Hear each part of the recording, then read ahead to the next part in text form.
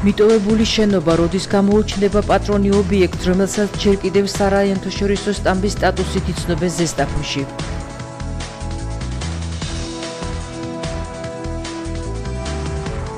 მუნიციპალიტეტის მერი სოფლად მცხოვრები მოსახლეობის პრობლემებს ისმენს, მოსლეველებს სასმელი წყლისა და ბუნებრივი აირის ქსელის მოწყობა უნდათ.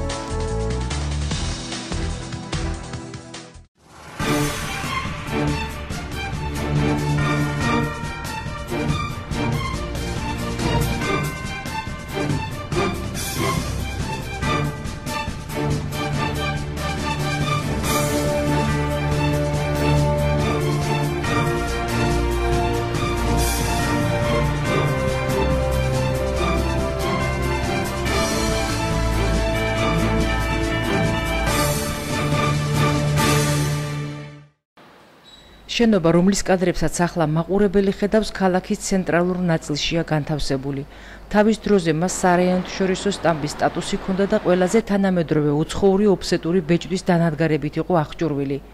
მარტო საბეჭდი დანადგარების ღირებულება $1,500,000 აღემატებოდა და იგი ინდოეთიდან და გერმანიიდან იყო შემოტანილი. განუკითხაობისა და ქაოსის პერიოდმა ხელი ამ სტამბასაც დაატყო, ისე რომ ერთი ფურცელიც არაფერი დასტამბულა. ახლად მოვლენილმა სტამბის მეპატრონემ, რომელმაც იგი რამდენიმე მილიონ კუპონად ჩაიგდო ხელში, უნიკალური დანადგარები გაურკვეველ გზას გაუყენა. მერე სტამბის შენობაში ქართული ჩაის კომპანიამ დაიდო ბინა. როგორც ამბობენ, კომპანიამ სოლიდური სესხი აიღო სახელმწიფოსგან იოდიზირებული ქართული ჩაის გამოსაშვებად. პროდუქცია მართლაც გამოვიდა, ფაბრიკამ მცირე ხნით ადამიანებიც დაასაქმა. მაგრამ ვინც გამოშვებული ჩაი დააგემოვნა, მის შემდეგ ახლოსაც აღარ გახკარებია მას. ამიტომაც წარმოება გაჩერდა, შესაბამისად კრედიტი ვერ დაიფარა და სახელმწიფომ საამქროების საგულდაგულოდ ჩაკეტა, საწარმო დააყადაღა. უკვე 10 წელზე მეტია გრძელდება ეს პროცესი, მას შემდეგ რაც ადგილებზე ქონების განკარგვის შესაბამისი სამსახურები გაუქმდა და მისი პატრონი ეკონომიკის სამინისტრო გახდა. დედაქალაქის კაბინეტებიდან ნამდვილად არ გამოჩნდება ის, რასაც ახლა კადრებში უყურებთ. ცოტაც და შენობის სახურავი შეიძლება მთლიანად დაინგრეს. ანტისანიტარია და სიბინძურე კი ქალაქის ცენტრში სხვა უფრო სერიოზულ საშიშროებას ქმნის. ადგილობრივ ხელისუფლებას ასეთ საქმეებზე ხელი აქვს დაბანილი, რადგან მარტივია გამართლება. შენობა ხომ მათ არ ეკუთვნით. თუმცა ისმის კითხვა, ქალაქი ხომ თქვენს გამგებლობაშია და მის ცენტრში განთავსებული ეს მსგავსება ხომ თქვენს იმიჯს აზიანებს, რომელსაც ასე უფრთხილდებით. იქნებ შეიეროთ და ინახულოთ, საკითხი გააქტიუროთ და პატრონი მიუჩინოთ, მანამ სანამ რაღაც ფასეული აქაურობას ისევ შერჩენია. ზესტაფონის მუნიციპალიტეტის მერი სოფლის მოსახლეობასთან შეხვედრებს აგრძელებს. კახაბერ მახათაძე ამჯერად სოფელ ბოსლევში იმყოფებოდა, სადაც მოსახლეობის პრობლემებს გაეცნო. ბოსლევის ადმინისტრაციულ ერთეულში შემავალ ქებაძეებისა და ტყემალაძეების უბნის მოსახლეობას ძირითადად სასმელი წყლის პრობლემა აწუხებს.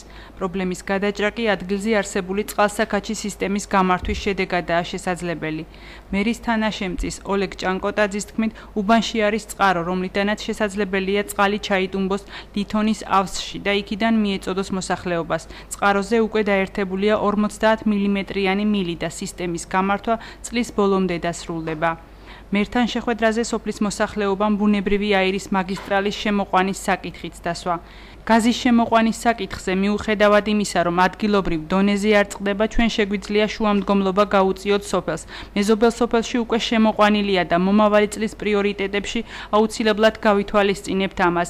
რაც შეეხება წყალს, 2018 წლის ბოლომდე უნდა დავასრულოთ წყალსაქაჩი მოწყობილობის გამართვა, რითაც ამ უბანში მაცხოვრებელი დაახლოებით 30-40 ოჯახი ისარგებლებს, განაცხადა კახაბერ მახათაძემ.